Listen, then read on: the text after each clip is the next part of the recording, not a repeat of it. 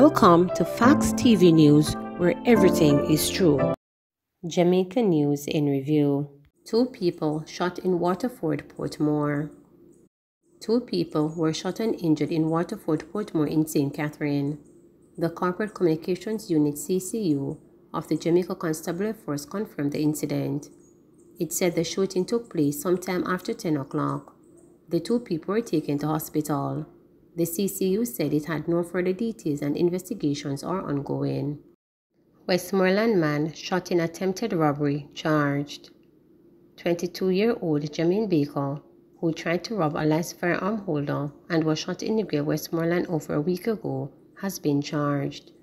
Baker, who is from Whitehall in the parish, was charged with wounding with intent, illegal possession of firearm and ammunition, and attempted robbery, the police said in a statement.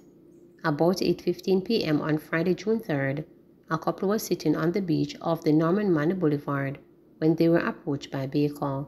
He allegedly brandished a firearm and demanded they hand over their items, according to police reports. When his demands were not met, he allegedly shot the couple.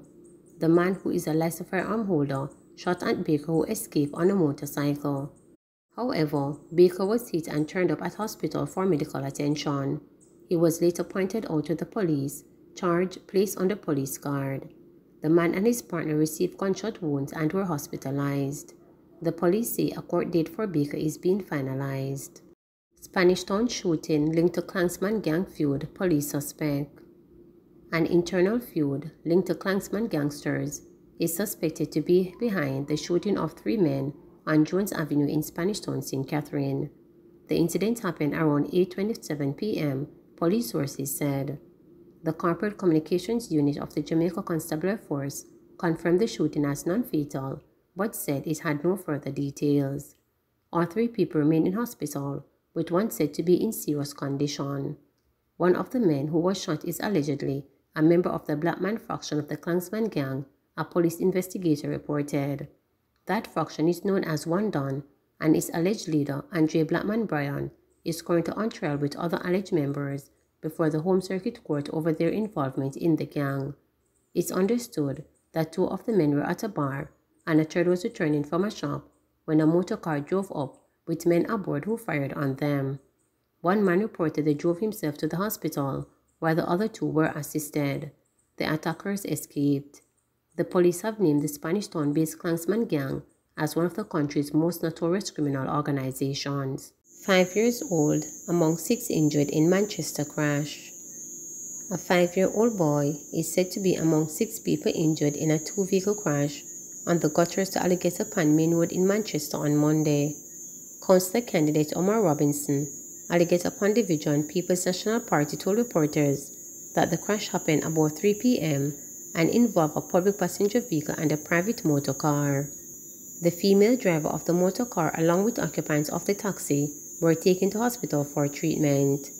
The gutters to Alligator Pond Main Road links communities close to southern Manchester and southeastern St. Elizabeth border to Spur Tree Hill and its environs. Farm worker killed in car crash. 1 man is dead and another hospitalized after a motor vehicle collision along the Marinsville Main Road in Westmoreland on Sunday, June 12. The dead man has been identified as 25-year-old Michael Blackwood, a farm worker of Rivertop Brookfields in the parish. Reports are that about 6:30 p.m., the driver of a Toyota Kingfish that was heading in the direction of Savannah Lamar lost control of the vehicle and collided with a utility pole.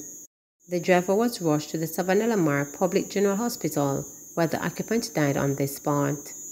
The police and fire brigade were summoned to the scene.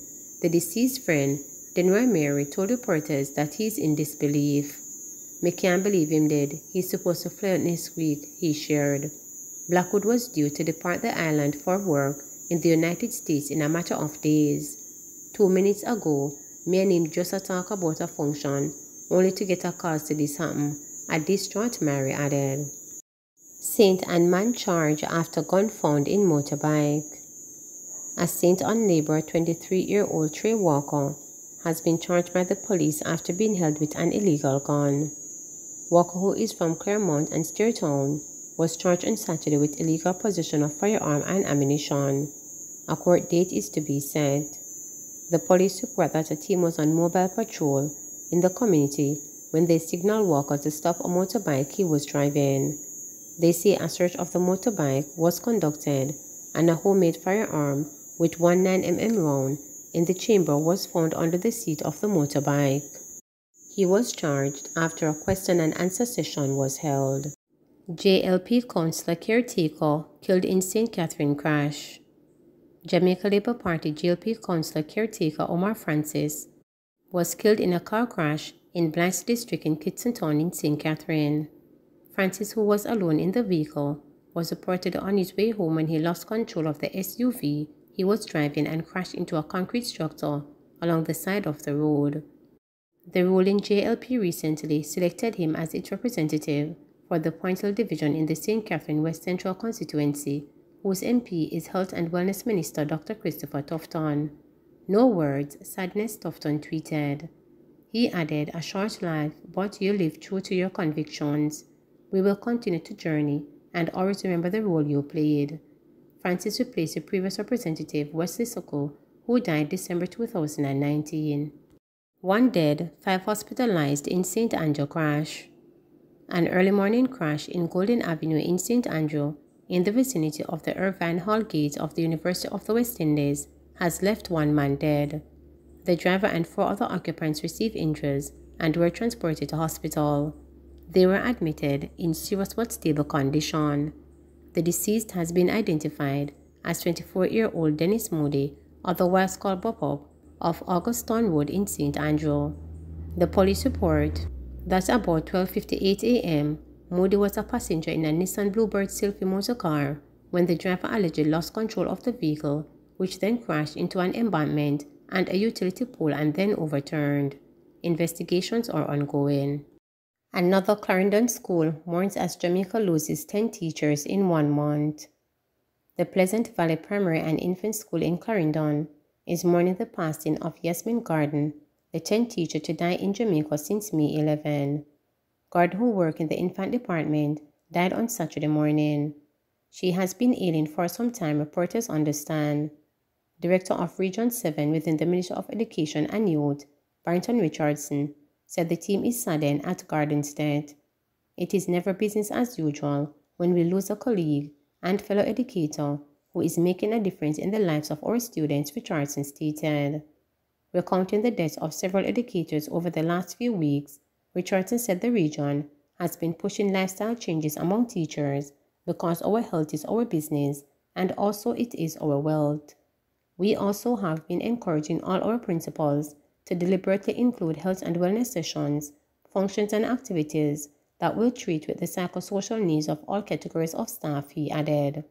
Dozens of persons have paid tribute since the school broke news of Garden's passing on its Facebook page.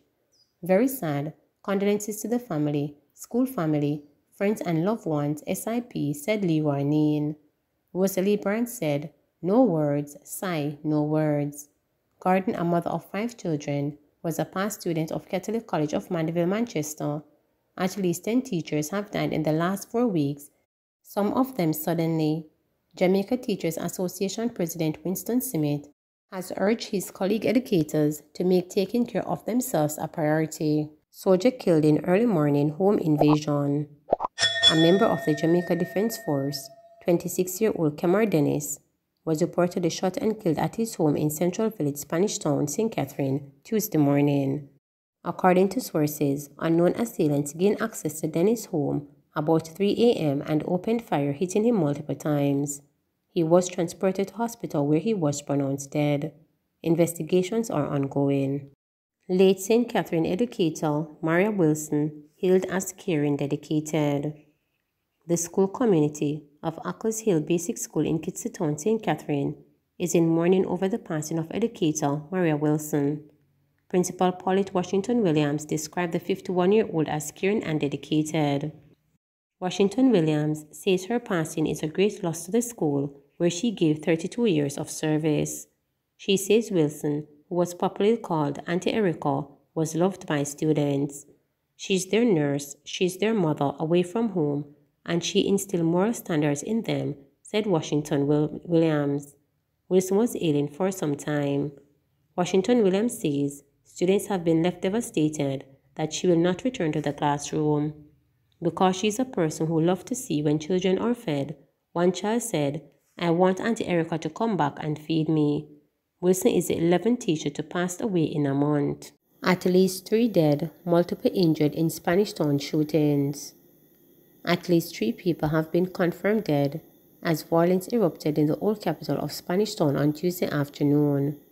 Information reaching reporters are that the Mirage gunmen shot dead a man known as Mackerel and another man in the Spanish Town market, while multiple others were shot and injured. Another man was killed elsewhere in the town in a separate incident. The police were on the scenes. There has been an upsurge in violence across the St. Catherine North Division, with 3 murders reported in the area over the last 24 hours. There was also a quadruple murder committed in the Railway Lane area close to Torrance Bend last week.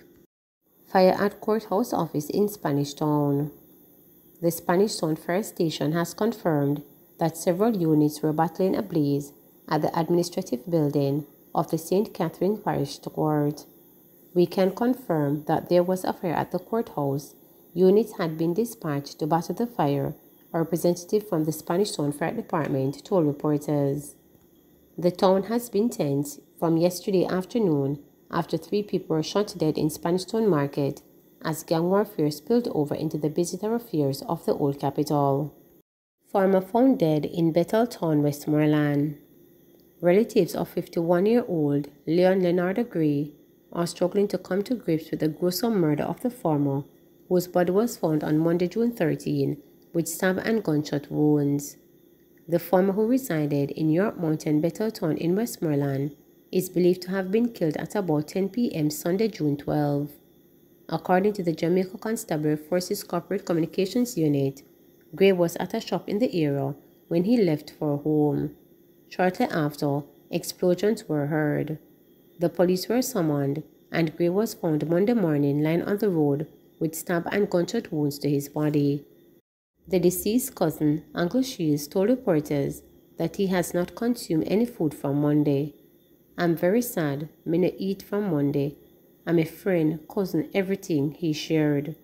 "In the morning when I got the phone call about his death, I was so upset. I ran out barefoot and ran down the street and tell everybody," he argued. The community, he said, will not be the same following his cousin's death. "The community is not the same. From he died, nobody expected something like this," a distraught Shields shared. He described the deceased as hardworking. Robert Railway, another of the deceased cousin, shared the same sentiments. He remembered Gray to be hardworking, as he would always be busy on his farm and construction sites. He told reporters that he is saddened by the farmer's death. "He is a good person. Me and him party, I'm a cousin, best friend, everything in a one. Him done with him farm and him construction work," he recalled. Weller said he is still in recovery mode and described the incident as a disaster. "Jamaica is collapsing. A disaster. Up till now, me shock. Me a fear hide because everybody asking me how me doing, cause we're close," a devastated Weller stated. He shared that he is puzzled as he cannot determine the motive for his cousin's killing, as he was not aware of him having a difference with anyone. "It really shocked me. I can't figure out the motive, because if him and somebody in a something, him woulda let me know, and me no hear him make no complaint," he said. Jamaica Festival Song Competition back on, Green says. Minister of Culture, Gender, Entertainment and Sport, Olivia Grange, has announced that the Jamaica 60 Festival Song Competition will go ahead as planned. The decision was made during Monday's cabinet meeting. It was decided that the competition should go ahead under amendment rules, which will see the reopening of entries. Last week, Grant had announced that the competition was struck off the calendar of events for the island's independence celebrations. She had cited poor quality of entries as the reason for the competition suspension, similar to that in 2017. According to the minister, the panel that usually selects the finalists for the Jamaica Festival Song Competition had said that it was unable to choose 10 suitable songs from among this year's entries. The panel had reportedly given the nod to 3 entries, which was not a sufficient number for a competition. Green said entries will now reopen for a limited period of 1 week starting Tuesday, June 14, as the panel seeks to identify an additional 7 songs for the finals. The minister encouraged people with a good song that they believe can rally the nation to submit their entries. "We are looking for the catchy, infectious or inspirational song set to a Jamaican beat that will be on the lips of every man, woman and child this independence," she said. "We are waiving the entry fee and we look forward to receiving entries by Tuesday, June 21 at midnight via the online entry portal at the JDC website, www.jcdc.gov.jm, the minister added. The minister further urged entrants to pay attention to the comments of members of the selected panel who found that early entry contained inaccurate lyrical content, infringed copyright, was off-key, poorly recorded, and even contained lyrics that glorified another country and culture. RGD to add 50 fathers to birth certificates on June 20. 50 fathers who want to add their names to their children's birth certificates will benefit from the Registrar General's Department RGD Status Day Promotion for Father's Day. The promotion, which will see the fathers benefiting from complimentary registrations, will be held on Monday, June 20, and will give fathers whose names would not have been added to their child's birth certificate the opportunity to do so. The announcement was made by RGD CEO Charlton McFarlane. McFarlane said the complimentary registrations will be given to the first 5 applicants at each of its 10 locations across the island. For the registration to be complete, fathers must fill out an addition of Father's Particulars status form, which can be accessed on the RGD's website at www.rgd.gov.jm or any of its offices. The form must be completed by both parents in the presence of a Justice of the Peace or Notary Public. McFarlane said to verify that the father is who he says he is, he will need to provide valid government-issued identification and the child's birth certificate, in addition to the completed application form that is to be submitted to the RGD. Once the application has been submitted, it will be processed and a new birth certificate issued to the applicant within 7 to 10 business days or within 6 weeks. Excluding the complementary registrations that will be issued, all over applicants must pay a fee of $3,500 if the new birth certificate is required within 7 to 10 days, or $1,500 if it is required within 6 weeks. McFarlane appeals to fathers to take advantage of the opportunity being presented to them. It is not sufficient to only say that you are the father. It is of great importance to know that your status as a father is legally documented. No father wants their children to suffer or to be treated less than. We know that when a child is registered with the information of both parents, then there is greater financial and social protection for the child, he added. For further information on the promotion, individuals may visit the RGD's website or call 876-619-1260 or 876-749-0550. Please remember to subscribe, like, share, and click the notification bell for daily updates.